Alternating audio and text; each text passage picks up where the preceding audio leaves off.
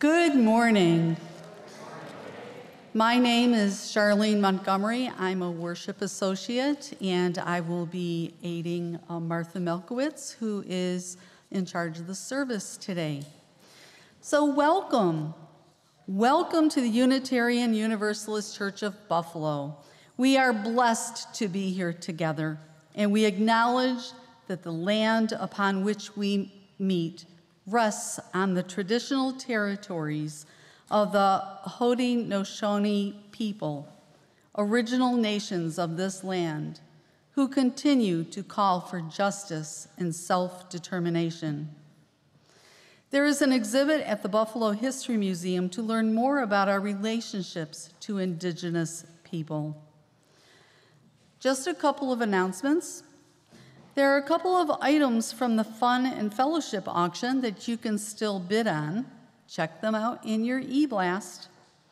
And there is going to be a free online meditation course offered in September.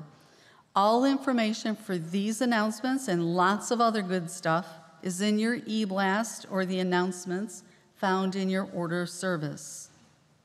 So now, let us worship. Come into this space to find a way into deeper spirituality so that when the world is challenging and threatening, we have a calm shore on which to stand. Come and share what we have learned with our children, not so that they may believe what we believe, but so they may understand their own value and find their place on the calm shore. Come and learn. Come and share. Come and worship. Please stand as you are willing and able to join us in the chalice lighting. We gather in loving community, inspiring one another to transform ourselves to create a more just and compassionate world. Please join in hymn number 300 with Heart and Mind, found in your gray hymnal.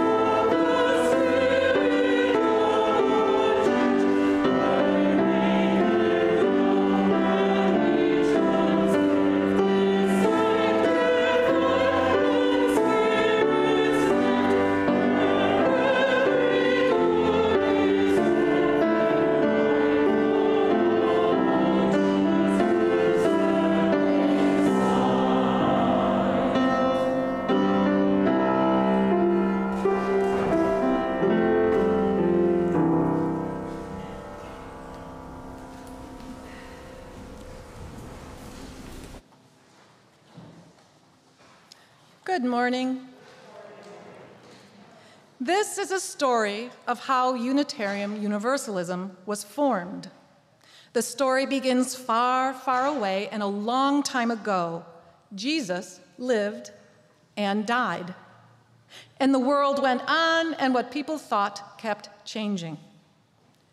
There was a lot of talk, conversations, discussions, agreements, and arguments. So many arguments that in the year 325, the ruler Constantine called religious leaders together to find answers to stop the arguing. One answer had to do with the nature of God.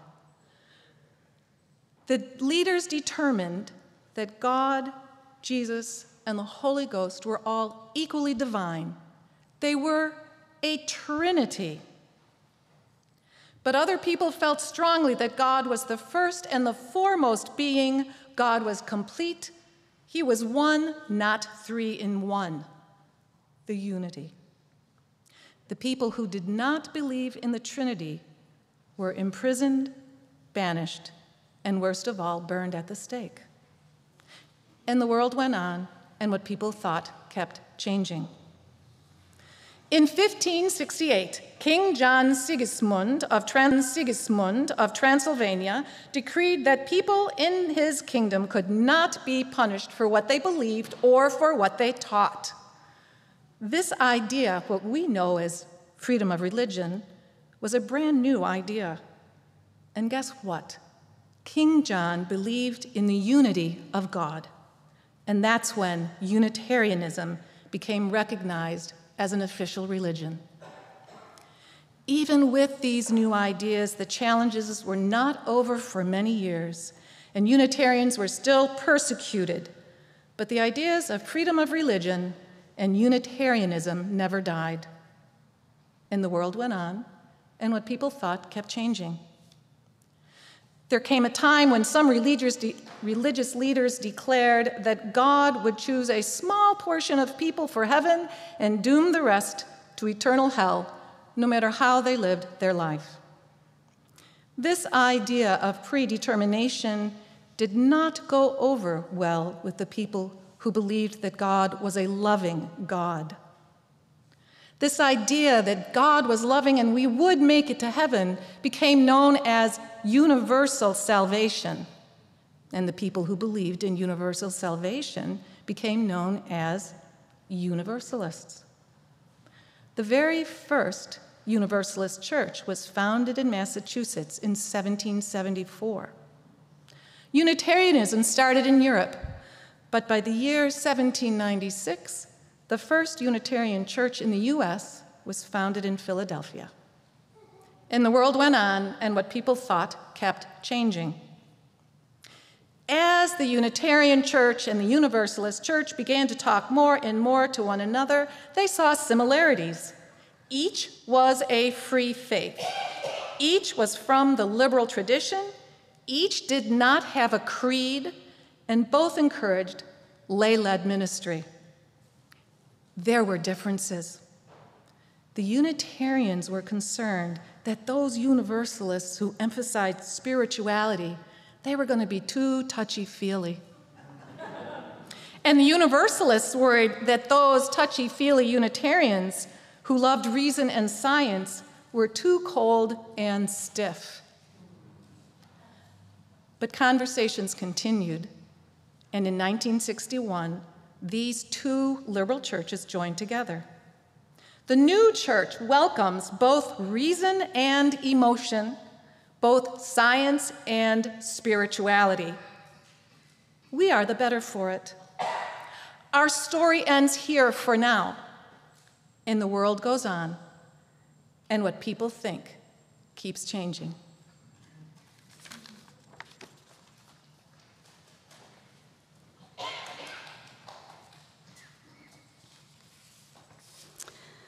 Every week, our congregation takes a good portion of our Sunday morning offering, and gives it away to a social justice cause outside our church walls. This month, we are supporting the good work of the Toole Library. We have with us today Darren Cotton, who is the founder and board president of the Toole Library. Darren started the Toole Library as a grad student at UB and has continued to volunteer for the cause over the past 11 years. And here's Darren to tell us a little more about it.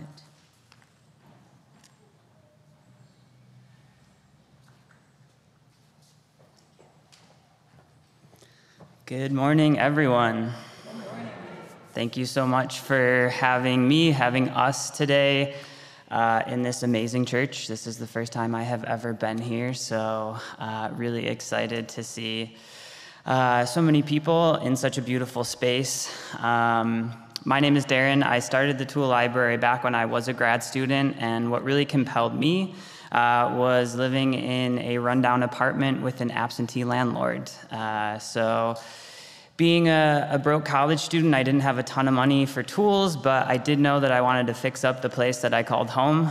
So I was able to cobble together some resources, long-term borrowing from my parents, as I like to say, but realized, as a student of urban planning, that this was an issue that was not unique to me, that it was, something that people experience across the city and across Western New York. So that's really where the idea for the Tool Library was born, to create a community-based space where people who wanted to fix up their homes, start a garden, or organizations who wanted to improve their community could come, gain access to the tools that they needed without having to pay, a huge exorbitant fund. So that's really what the Tool Library is dedicated to. So for as little as $20 a year, members can sign up. They borrow tools for a week. We've got an inventory of about 4,000 tools, ranging anywhere from basic hand tools all the way up to lawnmowers, pressure washers, wheelbarrows, 20-foot ladders. And I will say one of our biggest challenges at the moment is that we have far surpassed the space that we are currently in. So we are looking for a new home. We are currently located right off of Main Street in University Heights. If anyone knows where Just Pizza is, we're right in that same building just around the corner. But our goal really is to make tool access affordable. And one thing that I've realized, especially over the pandemic in the past couple of years, is that it's so much more than that the Tool Library really is a platform for community change and for a way for us to collectively shift our values. So away from the idea that everyone has to own one of everything to the idea that as a community we can share resources and be better for it. So the thing that I love about the Tool Library is, in addition to loaning out tools, we do things like tree plantings. We help build community gardens. So again, imagining sort of what we can build together as a community. And would love to talk to anyone who is interested in learning more. Our very first staff members, so we've been all volunteer for the past decade, which is crazy that we are now measuring the length of time in decades, but that is how old we are. We'll be in the parish hall available to answer any questions. If anyone is interested in signing up, we would certainly love to have you as a member, and definitely stop on into the shop and find out what we can build together. Thank you so much.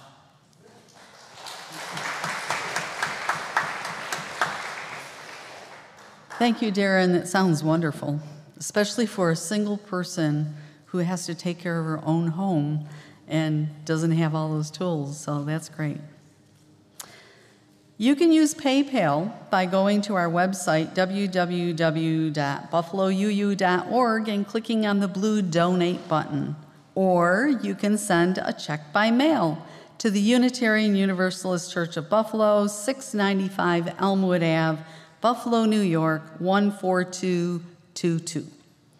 If yours is a gift to our Share the Plate ministry, please write SHARE on the memo line, and it will be shared between the Tool Library and the church operating budget. If yours is a welcome gift to our congregation, please write Pledge 2022 on the memo line. Either way, please write UUCB on the important line and we will do the bookkeeping. Let's give from our hearts so we can transform the world.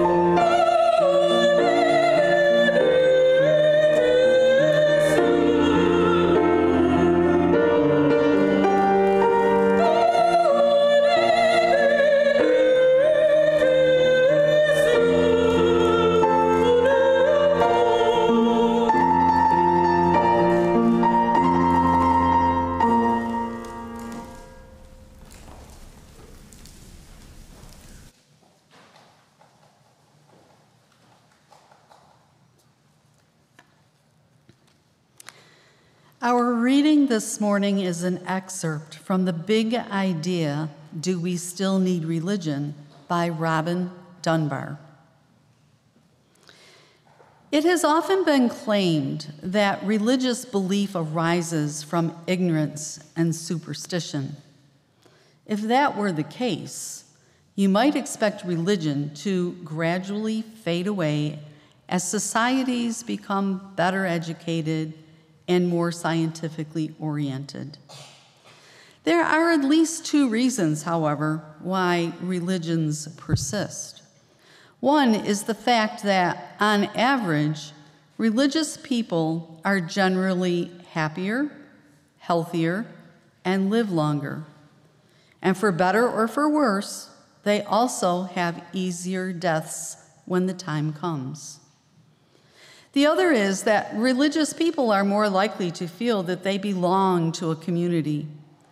People who are part of a religious community were depressed less frequently, felt their lives were more worthwhile, were more engaged with their local community, and felt greater trust towards others.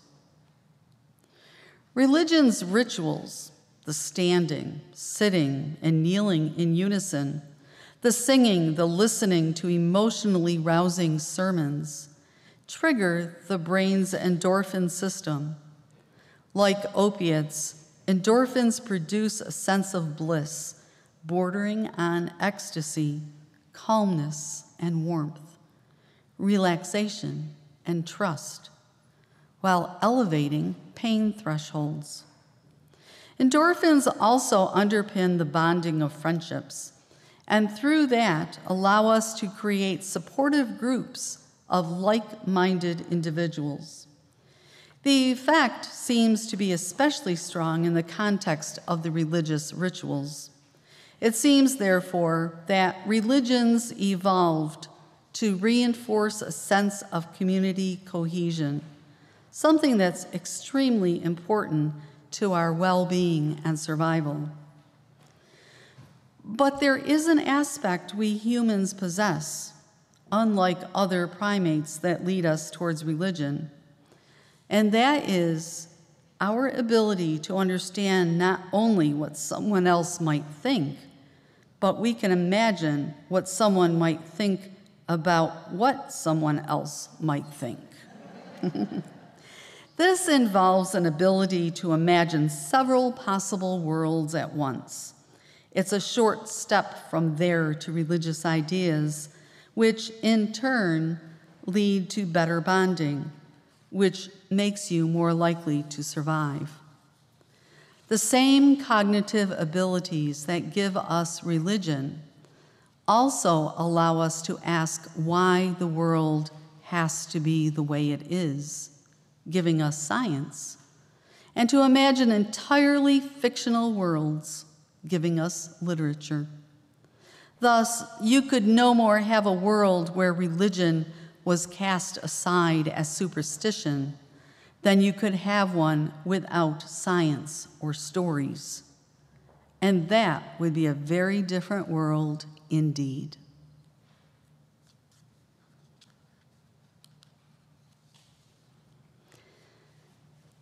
Let us join our hearts and minds in a quiet moment of prayer, reflection, and meditation. Spirit of life and love, mystery beyond all our naming, persist in guiding us to a quiet measure of this moment, that we might link heart to heart in the stillness and calm, leaving behind all scurrying and fury, rush and contempt for the shore of this quiet moment. We who gather together today join together so that we might hold and celebrate with the joyful and hold the suffering and care for the mourning. We especially want to remember today Lori Hogan's son, David, who died suddenly last night after a short illness.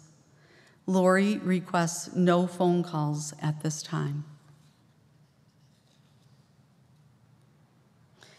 Today we pray over those in our midst who struggle and appreciate those who have enough spirit to share. We pray in the names of all those known and unknown, present and absent, remembered and forgotten. And now let us fill this sanctuary with the names of all our loved ones, suffering in sorrow and celebrating in joy. Each name a breath, each breath a prayer.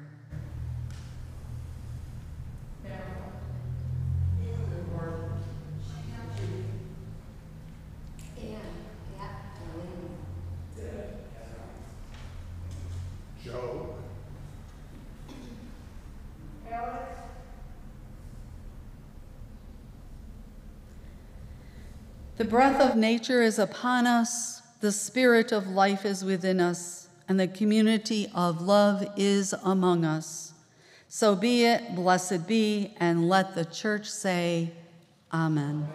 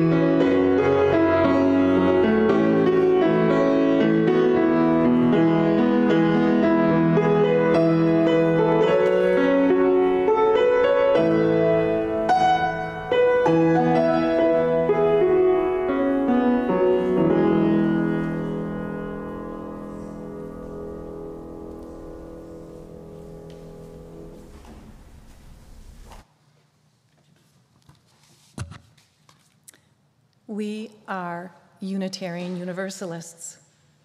One of the foundations of what it means to be you is to find your own spiritual path.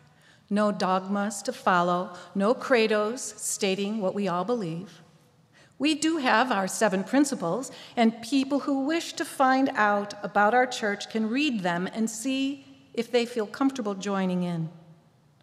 I venture to say that all of us here agree with our 7 principles. Our children learn about the principles from pre-K on. All of the RE classes are built around them. Here they are in their simplified form. Each person is important. Be kind in all you do. We are free to learn together and search for what is true. All people need a voice.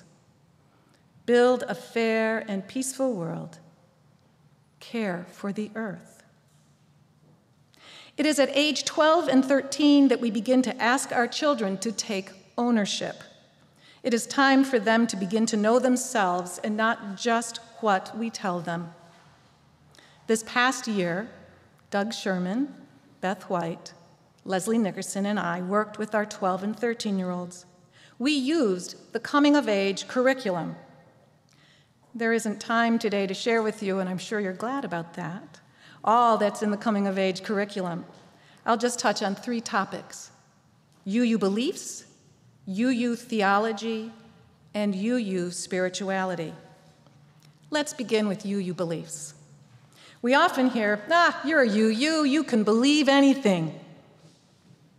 Well, throughout our history, we UUs have rejected dogmatic beliefs, but we are far from non-believers. We even share many beliefs, but we do not put our shared beliefs into a creed that we recite together. Deciding what we believe is personal, and how those beliefs guide our lives is up to us. So we teach, what you truly believe will determine how you live your life, what you devote your life to, and how you will respond to life's challenges. How do we help ourselves define what we believe? We don't have a holy book to follow. Instead, we gather wisdom from many sources: other religions, humanist teachings, science, poetry, earth-centered teachings. And then there's the wisdom we learn from people who confront evil with justice, compassion, and love. And very importantly, we UUs know that there is wisdom that comes from our own experiences. All of these sources help us define our personal set of beliefs.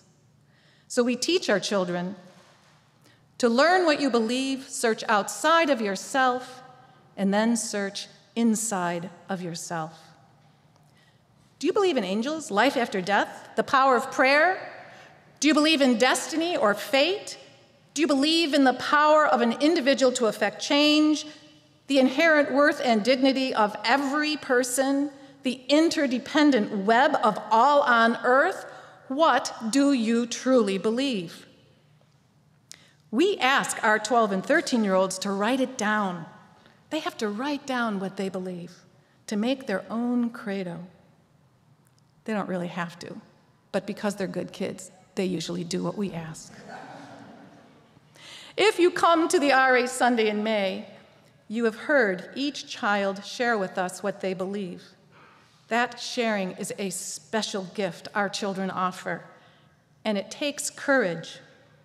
Our children know that stating what they believe is not easy. Their credos often include more of what they don't believe rather than what they do. We let them know that this credo is only a start, and what they believe might change as they learn and grow. So we teach our children, discovering what you believe is a lifelong quest.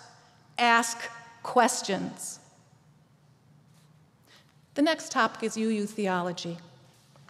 To us UUs, theology is more than the study of God, but beliefs about God are certainly a part of it. We ask, what is your idea of God? Do you believe in God? Why? Or why not? What does that do for you? The curriculum points out that questions about the nature of God are often intertwined with questions about human nature. Talking about God leads to discussions about what helps us to be good and do the right thing. Are we born bad? Can we do something that is totally unforgivable? Why do bad things happen to good people? Our UU history provides directions for some of our answers to those challenging questions. Our universalist side gives us the idea of universalist salvation. There is always hope. Our Unitarian side opens the door to humanism, which says that humans can heal the world. And we teach our children, humans have an amazing potential for goodness. Believe in yourself. Our third topic is spirituality. We teach that some people feel that spirituality is a connection to the divine. Others say that that feeling we get is just a normal event in our brains. Either way, Spirituality does not require belief in a God or a particular spirit. There are tools which can help us move into a spiritual experience: yoga, meditation, jogging, journaling. We might experience spirituality when we feel that sense of oneness with nature, that sense of oneness with one another, or even some other. It might happen in a worship service. It might happen when we are by ourselves or with friends, or being there when someone we love is dying. We can never predict when that moment of feeling one with something greater than ourselves will happen. So we teach, be open to that which is beyond what you know. So let's review. What do we teach our 12 and 13-year-olds? Number one, what you truly believe will determine how you live your life, what you devote your life to, and how you will respond to life's challenges. 2, to learn what you believe, search outside of yourself and then look inside of yourself. 3, discovering what you believe is a lifelong quest. Ask questions. 4, humans have an amazing potential for goodness. Believe in yourself. 5, be open for that which is beyond what you know. One larger lesson our children experience here is one of acceptance. They are allowed to question, and they do. They do not have to fit into a mold. They do not have to believe what any of us believe. Many of our children are able to find a place here where they feel seen, heard, and accepted. It is not easy to be a UU. We are not told how to be religious or spiritual. There are more questions than answers. But this religion is so special. We are free to define what religion, spirituality, and community means to each of us. And just as importantly, we are not limited by our view of God, nor our concept of what happens when we die, nor the interpretation of any one holy book. And we do have beliefs as UUs. We believe in human ability, goodness, the search for truth, the interdependent web, justice, freedom of belief, and peace. We're just not going to make those into a creed to recite. Those of us who believe all of that come together here to form our community of love, growth, respect for one another, and hope. This religion, and even more to the point, this church, this community, we have a lot to offer each other in the world. As adults, we know this. Let's let our children learn it for themselves.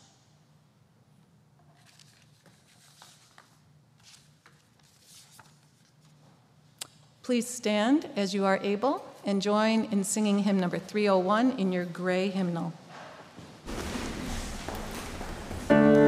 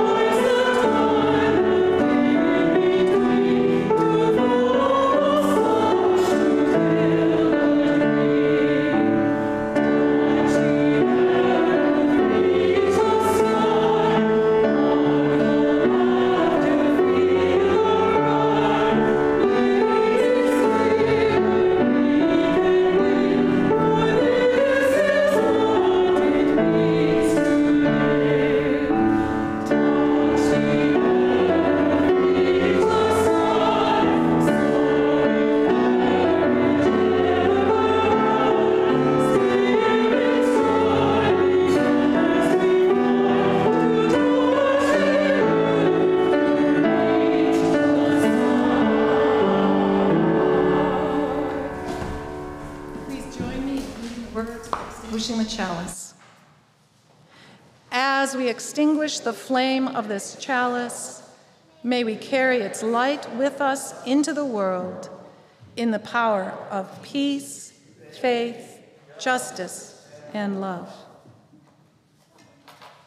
We are all longing to go home to some place we have never been, a place half remembered and half envisioned we can only catch glimpses of from time to time. Community. Somewhere there are people to whom we can speak with passion without having the words catch in our throats. Somewhere a circle of hands will open to receive us. Eyes will light up as we enter. Voices will celebrate with us whenever we come into our own power.